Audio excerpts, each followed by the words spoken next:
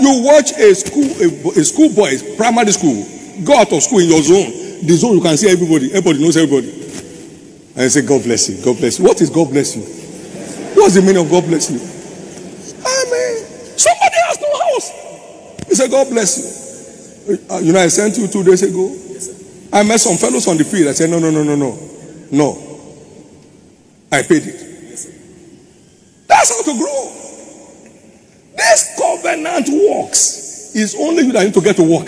This covenant works. This covenant works. It says, so is everyone who lays up treasure on the earth and is not rich towards God.